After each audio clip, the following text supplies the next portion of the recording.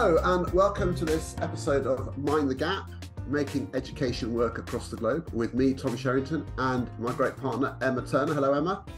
Hello, Tom. Are you well? Very good. Yeah, really good. And we are very pleased to have a double header today. The great dream team in the house. Bradley and Pippa Busch, Dr. Pippa Busch, I should say, because it says that on your screen. So welcome to our podcast. Thank you. Hi, nice to be here. Yeah, thanks for having us. Yeah, so it's interesting because I don't know if you get this a lot, or you know, the fact that you're a couple and you're married and you both do sort of work in the education world. But I wouldn't normally sort of invite people on as a couple, except for the fact that you kind of presented yourself as such when I think it was last year at a Research Ed event. And it was just really great. You know, you did a sort of double act. And I don't think every married couple could probably do that as well as you do. So it was kind of, that's what put that in my head, that you were, you know, that you kind of talk about these things together, and there's overlap in your work, and that's really interesting. So we'll talk a little bit about that talk, because to me that was an important one, and it's something which stood out for me from last year's kind of things I was thinking about. But if you want to just tell people listening about your different work, I don't know who wants to go first. Brad, off you go. I was going to let you go. Okay. So my background, I guess, was initially I trained as a sports psychologist. So working mainly in football, seeing if we could use psychological research to help footballers kick a ball better. And then moved over, did some work with Paralympics GB. And eventually, at that time we were talking a lot about how do we help our athletes learn better. And I was lecturing at a college at the time, so I kind of had one foot in education. And just kind of seeing that all the research we were talking about with our athletes, all of it came from educational psychology. And yet whenever I talked to teachers, they didn't know about most of this research, because I hate it that research is behind paywalls. I think it's really inaccessible.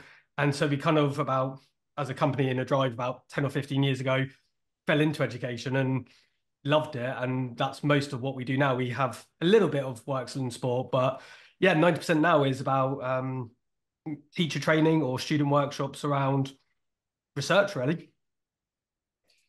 So fantastic. So you developed Inner Drive coming out of sports work. That's interesting. I didn't know that.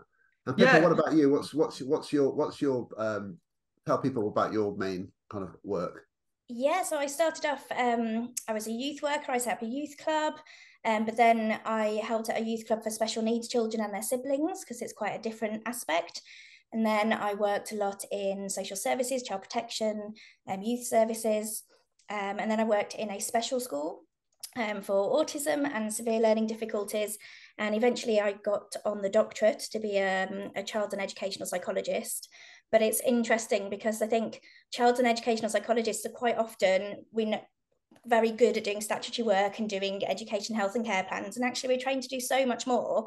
I found it really frustrating that I couldn't do all the things I was trained to do, and to interact with children and do interventions and implement all the research. So now I started the child psychologist so that I could get what I was trained to do out as a service, because educational psychologists aren't very good at telling the world what they do other than education, health and care plans.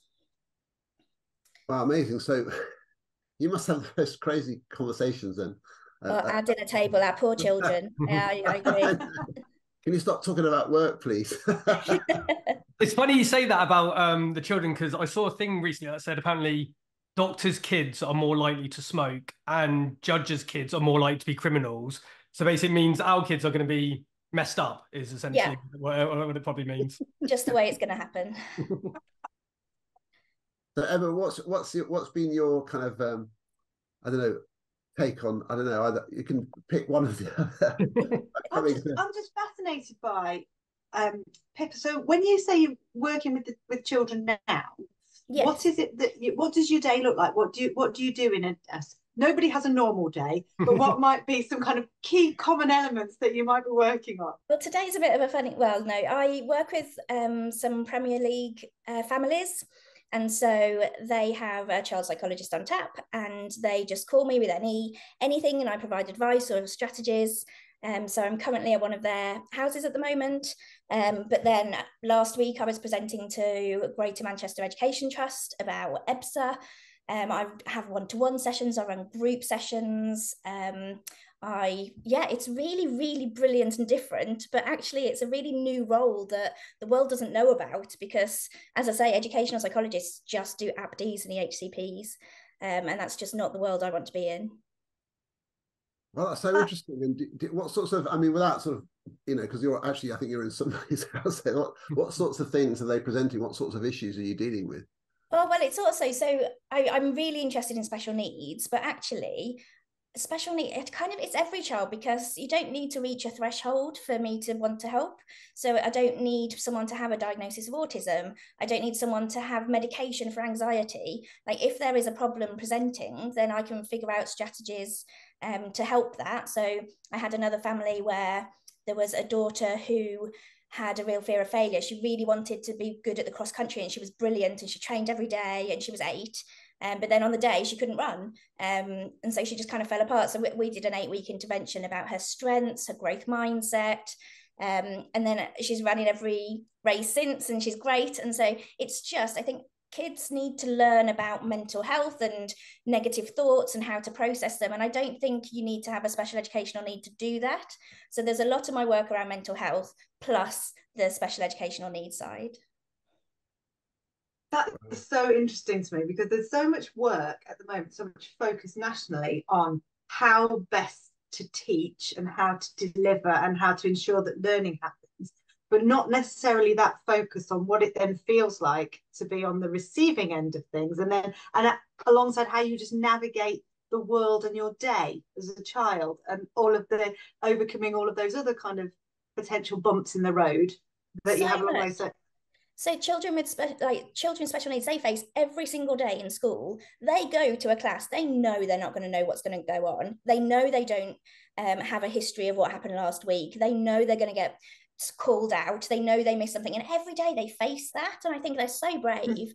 And I think if we could understand just a little bit of the relentlessness of their challenges, I think that would go a long way.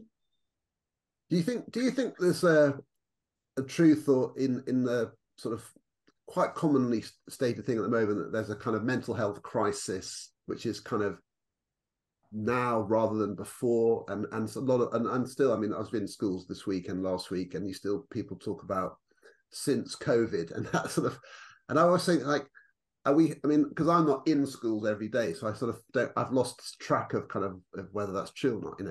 Can we still be saying since COVID or I think not? So, because I think since COVID, children realise that they can stay at home and they can almost vote with their feet. And so there's a lot of EBSA, emotional based school avoidance, at the moment. And I hear teachers saying about the attendance rate pre and post COVID.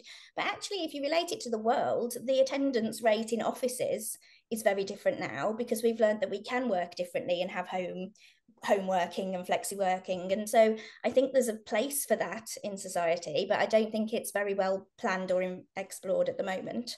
But no, I don't think everyone as an adult has gone back to the office like they did pre-COVID. And I think it's a bit unfair to expect the children to go back to school like they did pre-COVID. I suppose I get that with the attendance. I'm thinking, but then it's more the mental health aspect of it. Like, are people, because I always think that's so hard to track, isn't it? Like, even in the PISA tables where they were saying like British children are unhappier. But I'm a bit skeptical about that. I don't know if I am, because I always feel like maybe British children are just more likely to say they're unhappy because that's British. But how do we know if they actually are? I find that interesting to I mean, and anecdotally, when we do our workshops 5 or 10 years ago with students, we'd always have teachers say there's 1 or 2 children in the room who you have to be aware of either eating disorders or self-harm or something like that. And it stood out because it wasn't the norm. Whereas now we regularly get told 5, 10 students, whatever the number is in a room. It seems, anecdotally anyway, it seems to be much higher for those sort of issues. Do you think that's potentially not the eating disorders, that aspect, but just generally, it's potentially, and Pippa, you probably had to shed some light on this because I'm going to phrase it really badly, is the fact that there are children who missed key developmental windows that would be fairly normal and straightforward historically, but they had such a strange time in that window that that's having some kind of knock on, whether that be kind of whether they were preschool age, whether they were kind of adolescent, whether they just kind of had a weird window, a very unusual window. I totally agree. So I think all year 3s and 4s are having difficulty with handwriting at the moment because they missed their reception years and they just haven't got the development in their bones, in their hands. I think most of year 1s at the moment interrupt too much because when they were at home and learning social etiquette, there were no other interactions other than the home. So I know 5 and 6 year olds who still don't realise that when you're on the phone, you kind of wait till the end of a phone call to interrupt. So yeah, I can kind of tell what stage they are now and where their difficulties are, at what point in lockdown they missed. Is there anything that schools can like quick fix to do that you would say, right, with this is what your year 1s need to do, this is what year 3s need to do, this is what your year 9s need to do? Well, that would be nice, wouldn't it? I think the overall thing is to just recognise. So I have this lovely slide I use, and it's a koala holding onto the stump of a tree, shaking, and someone saying, well, this koala's got a mental health problem. And actually in the picture, all the trees have been cut down, and it's like a normal response to an unusual situation. And I think it's quite good to remember that at times. So I think making the environment okay to fail, okay to discuss, and as low stakes as possible. I think that's a really easy, quick fix that every teacher can do in a school building. It's really interesting. My children are just about to turn 13, 10 and 7. And I can see the one who coped better with the kind of changes with the eldest one, because child development wise, she'd already passed all those really early milestones. And the one that has struggled the most is the one in the middle, who was sort of between 5 and 7 when they were kind of in the house. So it's fascinating to think that that's not just potentially not just a little anecdotal case study in my own house. No, anecdotally, it's a whole population in my mind, but I don't have any research to back that up. Interesting you say about special needs. Interesting you were talking about special needs with lockdown, because actually for a lot of children, it took away a lot of the demands that they weren't coping with. So I have a lot of consultations where they go, oh, lockdown was great. Actually, it was the transition back to school where the problems were, because in lockdown, they didn't have to face the transitions of every class. They didn't have to face the social demands, and they just had to do their work, which they did brilliantly, and move on. And so actually, there's a lot of children out there where lockdown learning suited them. And I think the transition back to the pre-COVID learning is the difficult part. Well, it's so hard, isn't it, to get it all right? So, I mean, so many aspects of this I find interesting. So I find teachers sometimes are imposing their own sort of issues onto students in their anxiety about their anxiety. And you're thinking, and this is one of the things I find so interesting, like what's the response? So you've got the diagnosis, so you've got the kind of this child's sort of anxious for one reason or another, or they're struggling in some way. And then you've got this sort of agenda around resilience and students having to kind of cope or manage their emotions and punch through to the other side and overcome. But I find sometimes that's the problem, that people sort of pull back when they could be a bit more demanding of the student, and so they resist that, and then the student doesn't learn to cope because they're not being asked to. And it's a real tension. It reminds me of one of the inner drive pieces, which I know I've referred to you before, because it I don't know, we should cherry pick the evidence that it is one I like, and because it sings to me. And it's a study, and you can tell me about this. It was a study which basically compared comfort-based support with strategy orientated support, and it was sort of saying, which one. And there was a study, and you can tell us a bit about it maybe. And do you remember the one that I'm talking about? Yeah, it's a really good study. Do you want to tell people a bit about it then? Because this is why rather than me making up my own version. No, it's a good one, and it gets, I think, to the heart of what you were just saying. Is I hate the framing of resilience as the opposite of anxiety, as in like you're either nervous or you have to toughen up, and it's one or the other. I think that's not, from the researchers I speak to, that's not how they frame it. That study was really nice. So I think the study was, it was a hypothetical situation. So you take a teacher and you say, hypothetically, it's the first exam of the year and one of your students got a really low mark. how do you respond? And they found teachers varied in their response. So they said those, some went for a strategy approach of, you need to practice more. Let me explain the step-by-steps again. I'll set you extra work so you can kind of catch up, very much on how to get better at the task. Whereas others went for a more comfort approach, which was essentially, let me make you feel better about your failure. It doesn't matter that you did badly at this. I'm sure you've got other strengths. I won't call on you in class because I don't want to embarrass you. Very much geared around that sort of making you feel better about the failure. And what's fascinating about the study is when they then interviewed students, they said, hypothetically, you did badly, your teacher responds in either X or Y. They found those who'd had that comfort response, they misinterpreted the teacher's good intentions to comfort them as almost proof that their teacher doesn't believe they can get better. And so they actually found the comfort response was actually more demotivating and lowered self-expectations. I guess the only caveat for me with that study is the nature of research is it has to be quite binary. Like we're comparing comfort versus strategy. And I think in the real world, obviously, there's important to have room for both. So it's not anti-comfort, but sometimes I do worry that the pendulum has swung so much that our first response is always just to make people feel better about their failure and hope they avoid any discomfort ever. And we almost talk about stuff like anxiety when sometimes we mean upset. And therefore, we don't give them an opportunity to learn how to get better at the task. It's just focused on that short-term insulation from failure.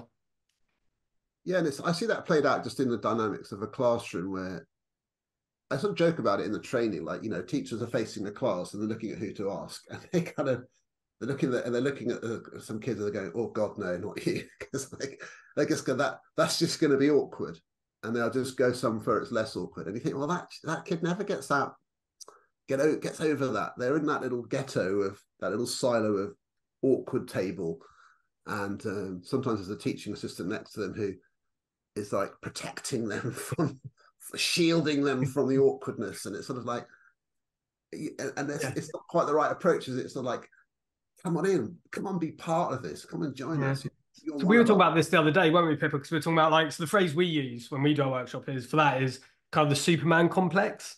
Like you want to, with good intentions, save people. You don't want them. You get into education because you want to help, but then how much support is too much support? And I recently had a teacher, I think it was Rachel Ball, talk about scaffolding, and she was saying the skill actually isn't in the scaffolding; it's knowing when to reduce it. That's the really hard part. And I think for teaching assistants, that's a really interesting dynamic: is where do you draw the line between I'm here to help, but what does good help look like, and what does it not look like? It's just a really hard balancing act. It's not easy, I think. All schools are so good at putting in support, but then there's no exit plan, I feel like when you put in support, you should always figure out how we're going to teach them independence to do that strategy without us. And that takes time, and especially with school avoidance, I have this analogy of scales where the demand is too big and the coping skills are too small, and so the scales are imbalanced. But then what schools do is they give them loads of coping skills and lower the demand, and it's still imbalanced, just the other direction. And what we need to do is level it out. So we need to increase the coping skills and a little bit of demand so that it keeps it balanced, then get more coping skills and more demand. And that's how we teach them to approach, because the avoidance just creates a cycle, and it's just a really hard cycle to get out of, especially with anxiety, because the avoidance makes you miss a class, and then you actually are behind, even if you just thought you were a bit behind before and you weren't, then you have missed out on some social situations, and that cycle just keeps going. And the more we make them comfortable, the deeper down that cycle they're going to get. And so I think the secret it's not really a secret, but we need to break the cycle and help them deal and manage with that uncomfortable feeling in a safe environment, and then help them keep going. It seems to me like one of the key issues there, and it's almost like you have to educate people to understand that your emotions are normal and natural and kind of inevitable and not to be afraid of, and then so that feeling you have of being a bit awkward in class because you've missed a week and now you're back, it's going to be awkward. But that's fine. That's okay. You'll get through it. It's just feelings come and they go. They're going to feel awkward for a bit. You're not going to feel awkward for your life. Like let's do it. So I mean, yeah. So Emma, what do you think? I mean, I've gone off somewhere in my head thinking about training wheels on a bike, stabilizers on a bike and scaffolding, as in your scaffolds in your teaching should be the stabilizers on the bike so that you can still be on the same journey with everybody else, but no one wants to be 14, 15 years old still with stabilizers on their bike. The aim is to ride the bike and get those off as soon as possible. But if you don't have them in the first place, then you can't navigate the route with everybody else. You're stuck sort of like walking along with not being able to ride the bike. So I was just thinking, also the confidence that comes with once you're up and running with your stabilizers on means you want to take them off as well, which means that you are kind of inherently feeling better and more comfortable because you are achieving something. So I was just thinking about the importance of scaffolds being there to enable you to be scaffolded into the learning, but also that then they've got to go because you don't want to end up necessarily being the only kid on the block with your stabilizers still on. I love that analogy, and what it makes me think of is neurodiversity. They have balance bikes to start with instead of stabilizers. It's the same process. It's just a different track, and that's totally fine. It's like lots of interventions suit 80% of the population. That's great. That's 20% of every class that it doesn't suit, though. That's okay. What are we going to do for them? It's interesting that I'm glad you mentioned the balance bike, because I was thinking when Emma was saying that, like I've used the stabilizers analogy many times. And a number of times people have come up to me after a little session and said, most people just use balance bikes. Ironically, my husband is a triathlete and bought all of our kids balance bikes from an Asian bike. Yeah. He would be so furious with me talking about stabilizers. Exactly. They've all been trained from the beginning on a balance bike. It's just like we're scaffolding the wrong thing. But this is the thing I'm going to sort of bring around to you to talk about your double act masterclass, because I felt like this was so interesting. So what you did is that you went through a kind of a bunch of things which studies show are true for learners in general, and then Pippa, you came in with and so for special needs it's even more. It's almost like, and there are loads of them. One of them was things like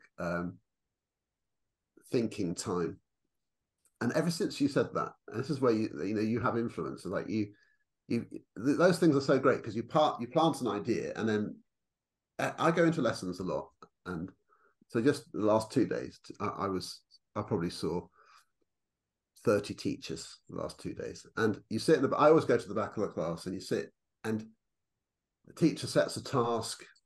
It could be whiteboards, it could be in their books, it could be pair share, and the teachers have got a quiz, a do now quiz on the board, and the teacher says, "Okay, guys, come on in. Questions on the board." And this girl sitting next to you going, like, diligently thinking she's on number 2. There's 6 questions, and then she's thinking, "Oh, what is it?" And then the teacher says, "Right, okay, answers are on the board, and check your own. How did you get on? Okay, just green pen the wrong answers, and we're away." It's like, I'm thinking, you are kidding. Barely got started. The rug's been totally pulled from under her, and she still doesn't know that she didn't get to the other ones. It's so cruel. It feels like that timing had literally nothing to do with that child at all. Nothing. It was to do with some other agenda. So that to me is like, ever since you pointed that out, the thinking time, I've just been like hyper conscious of it.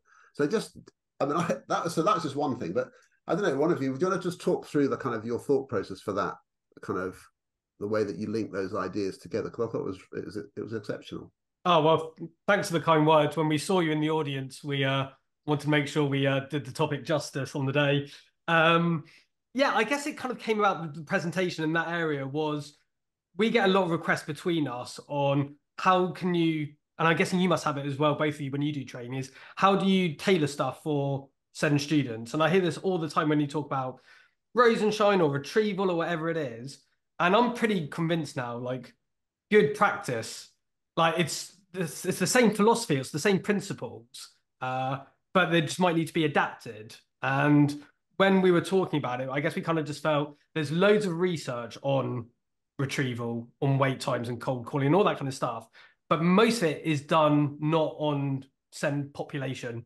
And so therefore you always kind of need, your best guess, which is kind of what Pippa's experience is on, is how do we apply it to, or tweak it? It's not a different philosophy. Like wait times are really important for all students, but there might be reasons, and maybe you're better placed, Pippa, to talk about why that wait time might need to be extended for percentage student, as an example.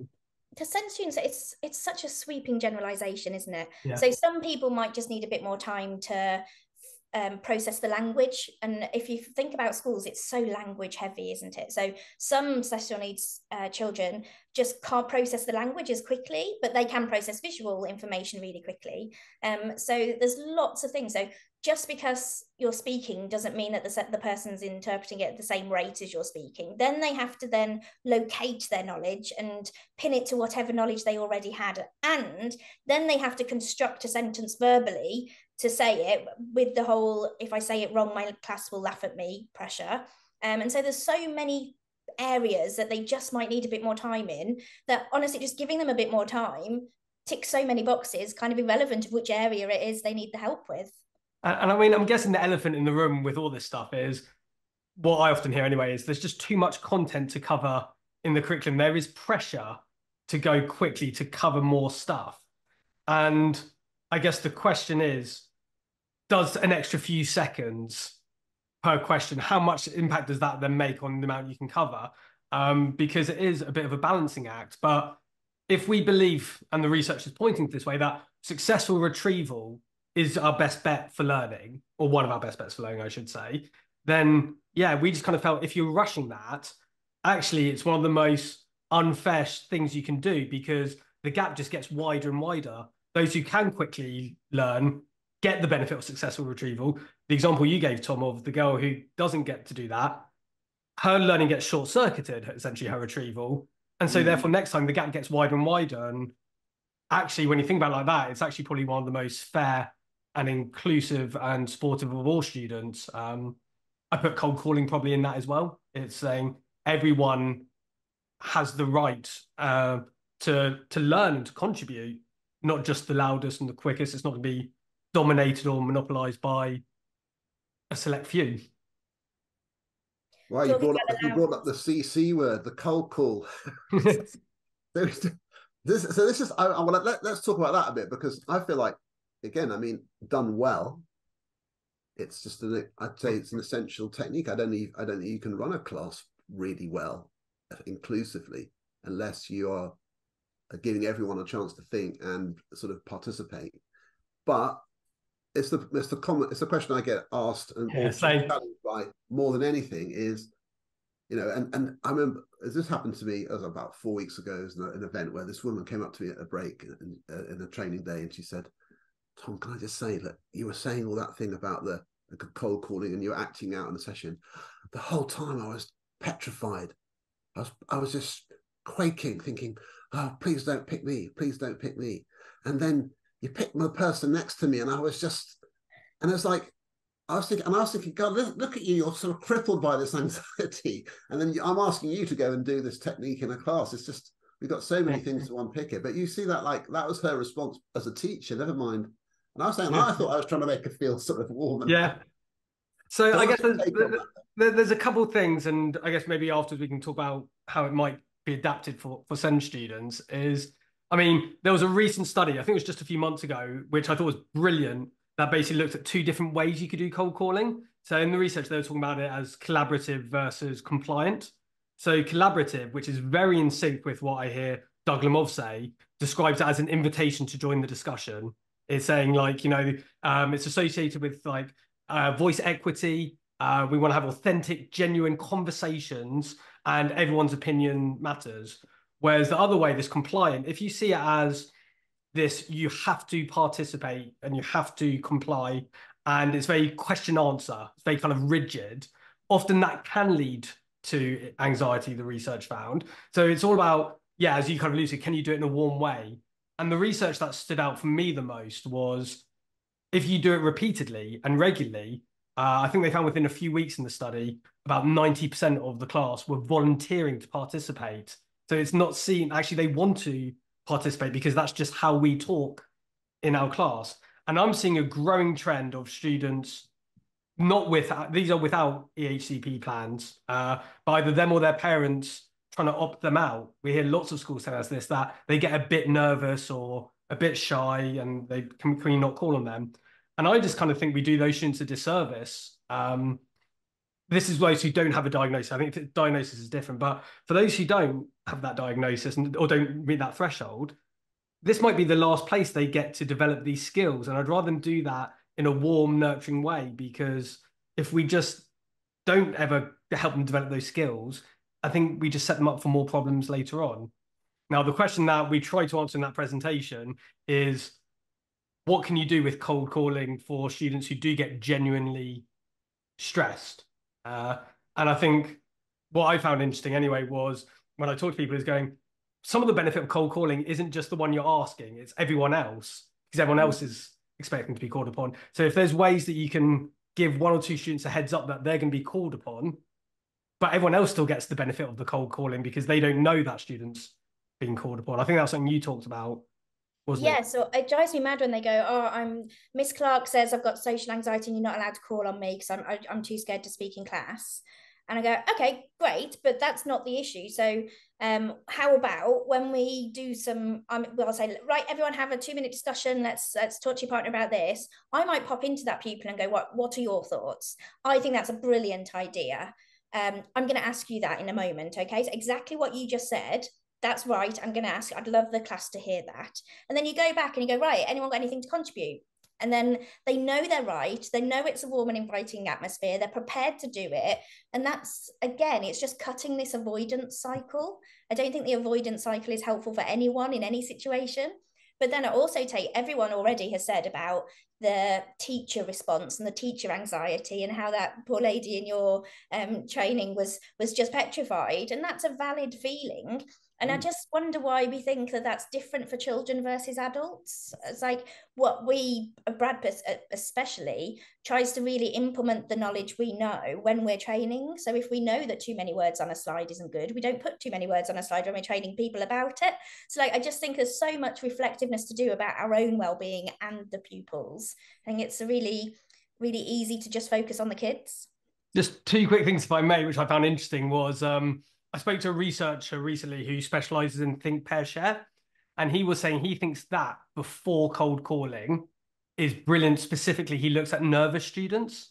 And he said in his study, he found that initial validation from one peer and being able to test the water was transformational with that then follows with cold calling, which I thought was quite nice. But I always remember, Emma, it was you who I think told me about how it's sometimes students always try to work out the patterns, right? And so they kind of work out that it's easy if cold calling is equated with no hands up, then the way to get asked is to never put your hand up, and the way to be avoided is to put your hand up, because they always try and work out what's the pattern and what's the rule. So you can see how this stuff goes wrong with all good intentions. Really interesting, because when I was head in my school, we didn't have cold calling because we kind of flipped it. And we did this thing called stop. So our culture was, if you don't understand what the teacher's saying, it's your responsibility to stop them and ask for clarification. And the assumption then by the teacher is everybody's following this. Right. Everybody understands it, so I can ask anybody. I don't have to do a specific cold calling. And we did it right from year one. And, you know, you have to frame it with... yeah, I know you don't know this yet, so don't start saying stop just yet. Let me get a couple of minutes into it before you all start stopping me. But by year 6, it was so rich because you knew you could ask absolutely anybody anything. And the children would say, I don't understand why you put the 7 there. I was with you until you put that there, and I don't quite understand why that goes there. Or I know you've just used that word, but I'm not sure what it means. Or does it mean this? And it was really interesting to not do cold calling and to put the onus back onto the children to actually say, well, if you don't understand, it's your learning, you need to ask us. And it was, by the time they got to year 6, they were so independent, and there was no fear, because they were, and you know, it was just linked to, well, this is the narrative you're meant to be following. If you don't, just stop me and I can explain it. And then it did mean that we could call on anybody without having to do cold calling. Out of curiosity, So I just think back to when I was in year 9 and I valued social status and being cool in front of my friends more than any learning. With your gut feeling, do you think that would work well in secondary school as well? I don't know. It worked really well in year 6. Yeah. And our secondary feed, the secondary that we fed to, came down and watched the year 6s and were just like, wow, this is what we want to develop with Key Stage 3 in our setting. So they began to trial it, but then I left and I don't quite know how it panned out in Key Stage 3. I'd have been terrible if I could just stop you there for a minute, sir. Well, we did it with there were lots of other strategies that kind of sat around it. Like, I'm just thinking of one kid, I can see him in my head. He would have talked for England. So we had to do things like give him 3 cubes. Once he'd got rid of his cubes, because he gave me a cube every time he'd made his, once he'd got rid of those, that's you done for this little bit of the session. So think carefully about where you want to make your contribution. The other thing we'd do is we'd give everybody one and say, by the end of today, you've got rid of it. By say, I don't care when you contribute, but you're going to contribute at some point, and you get rid of that when you've made your contribution. I may come to you again, but you've definitely got to contribute once. So there's lots of things that sat around it that, and it linked to our behaviour system as well. So they got praise and reward, and it was championed across the school when you were taking control of your own learning and what have you. But it meant that we kind of avoided the cold call. Nervousness. I think to be honest, I'm just going to take away from this, amongst other things, the validation of something which I feel is very natural, which is that talk warms people up, it loosens people up, and when you've got that kind of blood out of a stone moment of a lesson, it's such an obvious thing to say. Well, I tell you what, you're just not, turn to your partner, talk it through, and then it liberates people, and you just get a way better response. Yeah. Often it's just this thing of just not what you're cold calling on, and embedded in the cold call technique, which we always train, is the thinking. And I think that's interesting, because if you can't, thinking, it suggests that you've got the stuff to manipulate. And if you don't have that, you can't do any thinking. So if you're hanging people out to dry on a kind of, come on, what's the capital of Somalia? Come on, yes you do, have a think. I just don't know it. Like, I can't think that because I don't know it. And so and then people have had a few of those moments. So they just think, but if you're saying, here's some information, or listen to the story and you've just heard it, or all the ideas are there, you just need to think with them. And the thinking is something that's possible for everybody. It's way more productive, and then it's consolidatory, and you're rehearsing giving answers. So I feel like part of the anxiety is just poor question choice, and that comes down to the curriculum again, and what sorts of things you would cold call on. And half the time you'd be better off doing whiteboards and everyone seeing, and then you can ask the student to discuss their answer when they've done it right, rather than calling them when they've got and they don't know if they're right. No, it's just all that anxiety kicks in from that. But what frustrates me is when teachers just panic in the face of it, and they think, well, the best answer is just not to do it at all and just have the hands up and calling out again. I think, well, that doesn't make anything better, does it? It's weird, isn't it? I was just thinking, first of all, that ticks so many boxes, that strategy you were talking about. And then your suggestion when cold calling on real factual information, but I get quite on a high horse about differentiating and adapting teaching for maths and English is really good and well done in schools, but doing it for social learning is really difficult. So what could we do cold calling with the aim of getting them to integrate and discuss and contribute, as opposed to actually giving us any answers? Could that be the first step? Could it be, I'm cold calling because I want you to contribute to anything. I don't necessarily want you to contribute a right answer. I want you to just speak out loud in a class. Could that not be a first step, especially for SEND students, where it's irrelevant of what they say, it's that they are commenting or they are contributing?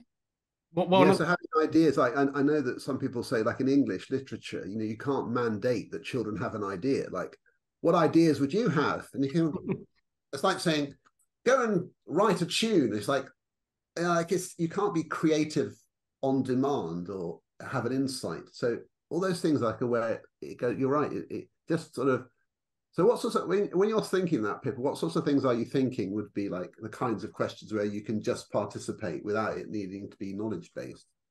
Well, I was thinking that, what was I thinking? Yeah, good question. So contributing to the class, but I really liked how you created a culture of contributing and saying, stop, I don't understand. I think that's contributing, isn't it? Having the confidence to say, I'm not quite sure on that, or I don't follow that. And I think that's really good answer to a lot of questions, because a lot of kids can't ask for help, or can't acknowledge when they're wrong, or can't appreciate when someone else makes a mistake. I think all those things can be targeted really easily in a classroom environment. And that's for me why this stuff is beautifully messy, because you can start talking about cold calling in terms of retrieval. So, you know, if we think we need to get students to retrieve and wait times, and you do cold calling as the vehicle for that. But then you take it to, Emma, you are alluding to it being part of a wider behavioral system. So then you can get in the psychology of motivation. And then, Pips, you're talking about like group dynamics. And so you've got this one thing of cold calling that actually spreads out. And so it's not about the strategy in isolation. It's kind of how it fits into the wider picture.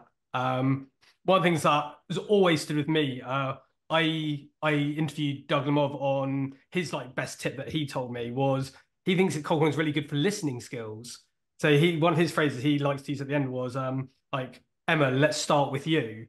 And by saying that, it means that we all know that that's just the beginning. So I need to listen to what Emma says, because I'm going to have to comment on what Emma says. So actually cold calling now is a tool to help improve listening. It's not even about the memory and retrieval. But it all fits in. So it's actually this really nuanced thing and complex, though it looks really straightforward at the start. You go, just anti-hands up. But like, it's so much. So much more. Yeah.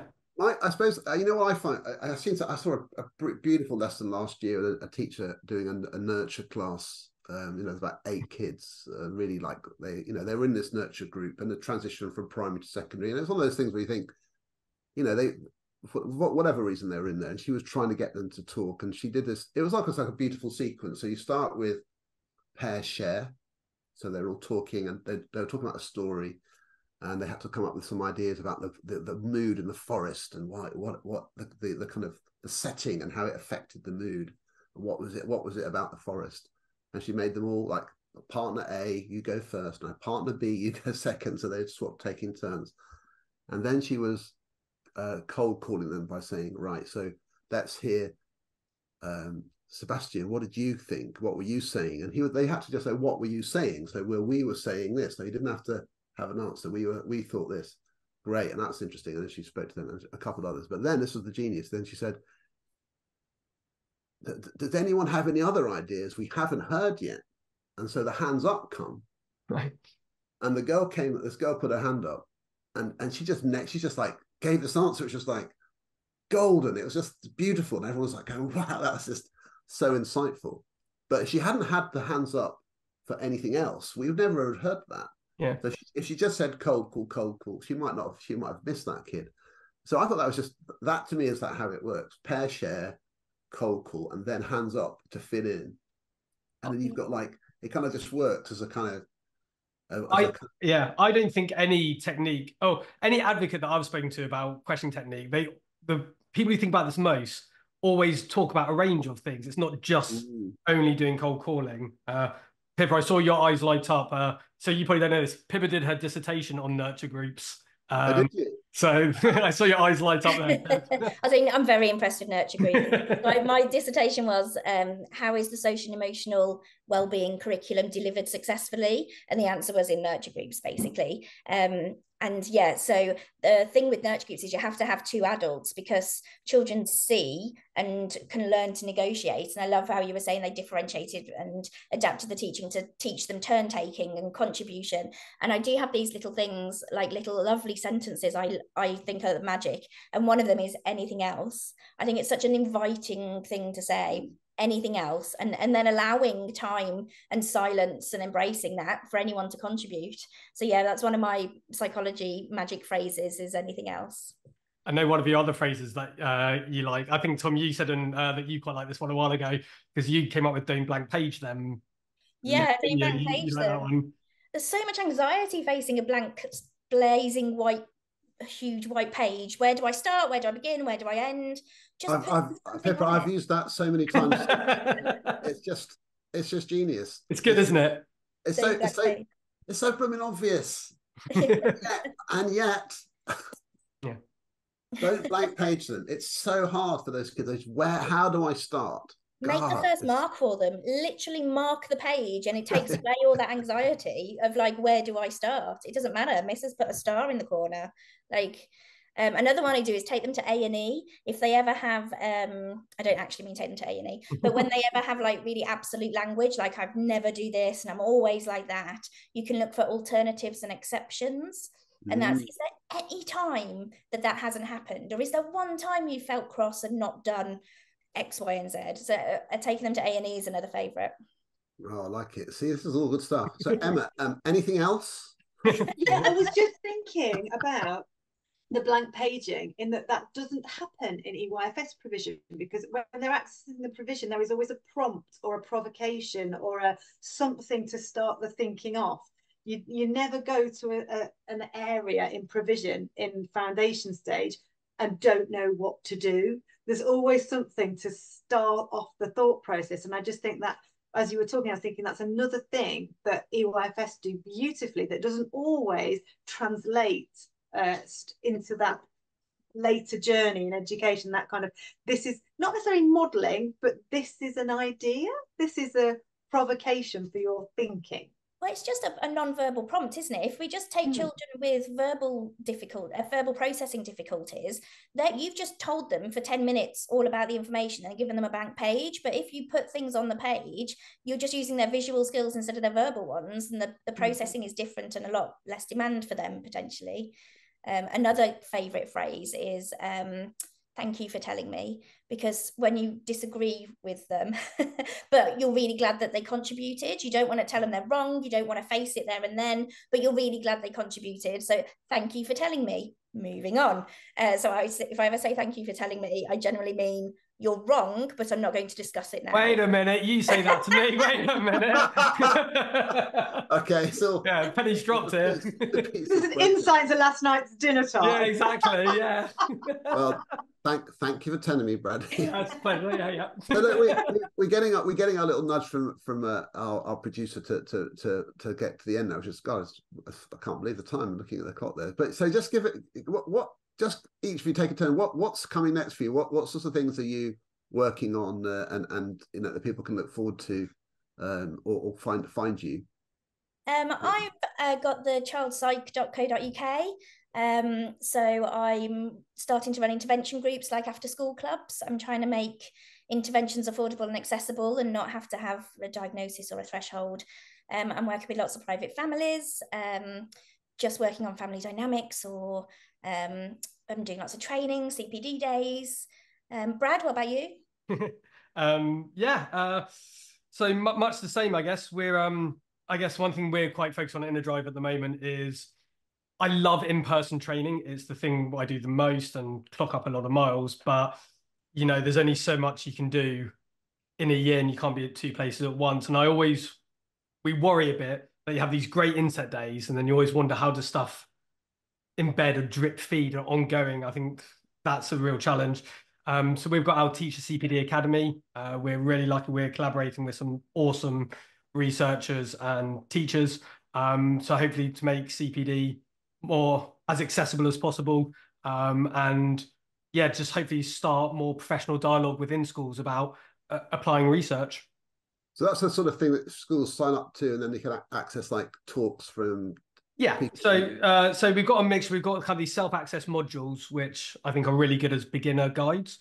The part that I love on it the most is our expert insight section. So basically, because I said earlier, I hate research being behind paywalls. We've got these 5-minute videos with researchers where we just ask them the kind of big questions we think everyone wants to know that they've studied, like the research who did Think, Pair, Share on nervous students, or research on feedback, and just making them bite-sized, just like 5-minute. Here's a question. What are your thoughts as the expert? And I think they're really good at explaining the research, but then there's still an onus on the individual teacher to go, but how do I apply this in my context, as opposed to just being given the answer? Because I don't think off-the-shelf stuff really works. Wow, brilliant stuff. And I know that you've been, I've seen various threads and stuff that Jade Pierce and some other people Yeah. I mean, yeah, she's fantastic. So she came up with the idea of basically having a research journal kind of club, essentially. So each quarter we talk about 10 studies that have been released in the last year. I talk a bit about the research, and Jade builds on that and also talks about the implications. And so, yeah, we're running our Spotlight series again next year. Thanks for reminding me to do the plug. I would have got a kick for not doing that. Well, honestly, it's so interesting, isn't it, Emma? Brilliant. Very much so. I'm a huge fan of Inner Drive and the work they do, so I'm constantly cyber stalking the site. Well, without being too mutual fan club, yeah, huge fan of your guys' pods. I was saying to Pippa when we were talking about it the last week, yeah, I listened to every episode. I thought your ones with Sarah Cottingham and Sufyan were unbelievable. And yeah, that was real highlights. They were. It's great to have people give a chance to people hear them speak at length, and it's been the same here, you know. Yeah, honestly, your one with Sufyan, so like it's a different area of what I work in, but I left there motivated. I was going, that's some energy to make change in the world. So yeah, mutual fans of what you guys do as well. Well, thank you so much. Honestly, this has been great. I love it. I've been really enjoying the dynamics. Like Emma and I have this sort of on the screen. So we have to take it in turns and listen to each other and stuff. And watching you do the same. So look, honestly, thank you so much to both of you. Thanks to Bradley and Pippa Busch, and look forward to keeping in contact with you. Thanks to everyone listening to Mind the Gap. We're grateful for all the listeners we have. Thanks to Luke for helping us get back up and running, and we'll see you all really soon. Thank you so much. Cheers. Thanks for having us. Thank you.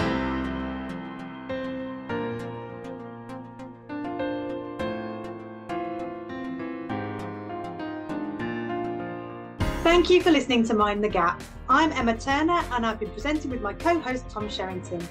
If you enjoyed this episode, please leave us a review, share on social media, and subscribe wherever you get your podcasts. Find us on our YouTube channel, search for Mind the Gap with Tom and Emma, or head over to Spotify for an audio version. This podcast was produced in association with Haringey Education Partnership, and our producer for today's episode was Luke Kemper.